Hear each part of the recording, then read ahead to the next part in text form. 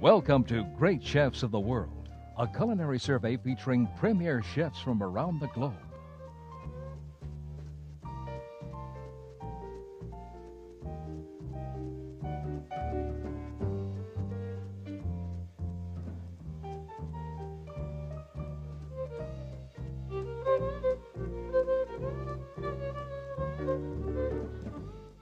Monte Carlo is the destination for the appetizer.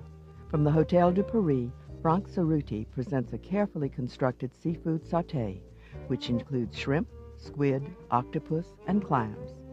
From southern Austria, the main course is prepared by Sissy Sonnleitner. It's roasted rabbit with an interesting side dish, potato pockets stuffed with fresh and dried tomato. Finally, dessert is served in London. Philip Howard of the restaurant The Square presents strawberry soup, which involves caramelizing strawberries, then serving with champagne and chantilly cream. Philip Howard got a degree in biochemistry from Kent University in England. It's not an heroic leap from there to cooking, which he began in 1989. In 1991, he joined The Square. Now head chef, the restaurant won a second Michelin star in 1998. His dessert is strawberry soup with champagne. The chef begins the strawberry syrup by combining fresh strawberries and powdered sugar, then covering with plastic wrap. And then just set it over a bain-marie. And forget about it for... It can go on forever, to be honest with you. All that's going to happen is the sugar is going to pull out the moisture from the strawberries, sweeten it, and you end up with one I had earlier, which is a delicious strawberry syrup, which I'm sure I can demonstrate is a wonderful, delicious ruby red, fragrant syrup. The chef now caramelizes some strawberries. You need to start off with quite a nice hot pan, to which we're going to make a caramel, a very light caramel.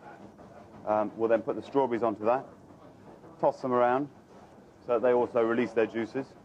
But again, this is a very quick process. You're trying to draw out some of the moisture from the strawberries and then reduce it quickly back onto them, so they end up rich, glazed, fragrant. Granulated sugar is heated to the caramel stage.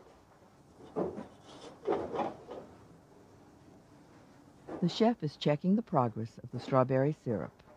This should be done at least 2 hours ahead, then refrigerated.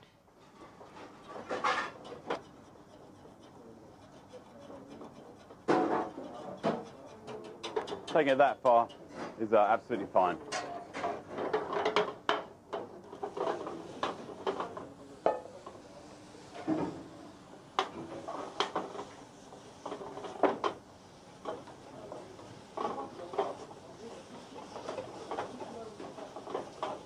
All the sugar will solidify immediately onto the strawberries, but it'll then loosen up again.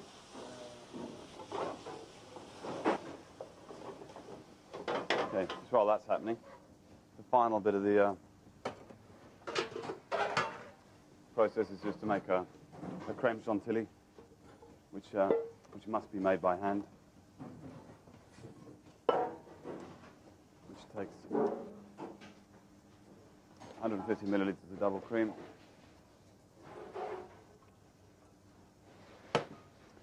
You want plenty of vanilla.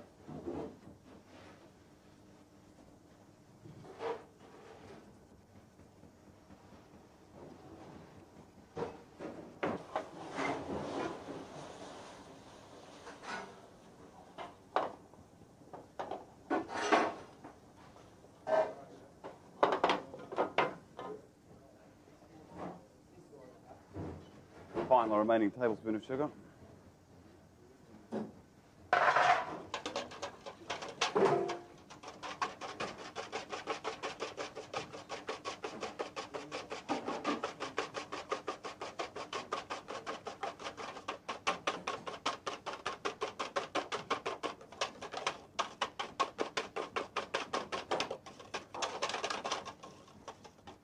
Just to the point where it's nice and rich and thick, not stiff.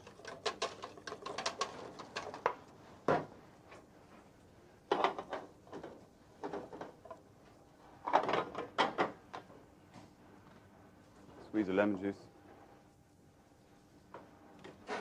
There we have it.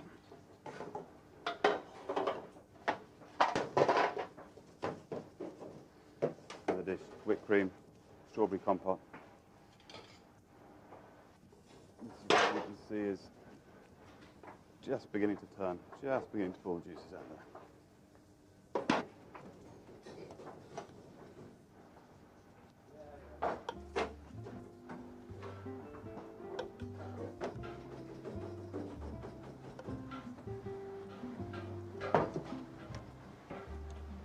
Some of the strawberries. And you can see the colour of the syrup.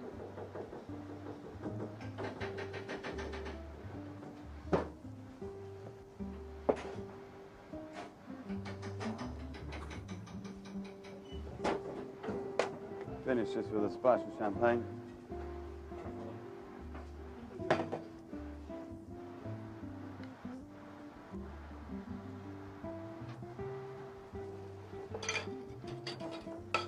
A nice quenelle of cream over the top. Hot spoon.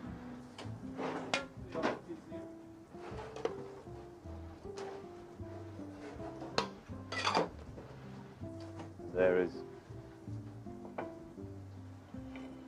the strawberries of champagne and vanilla.